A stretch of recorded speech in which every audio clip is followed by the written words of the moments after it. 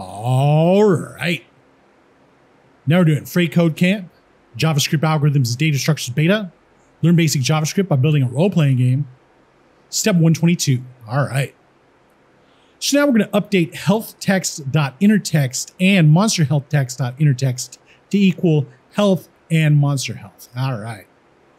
So for this one, let's take this line 159 from 159 to the end of 158. Then let's highlight 167 to the end of 166. Drop it off 2 times like that. Let's take this first one and change this monster with a capital H just to a regular lowercase h. And then let's change monster health, the monster and the H to a lowercase h2, all right? And that should take care of it. Let's come over here to the cave and check it out. All right, so let's fight the slime. Let's attack the slime, all right? So we lost 1 health. The slime lost 1 health, according to this math.random right here.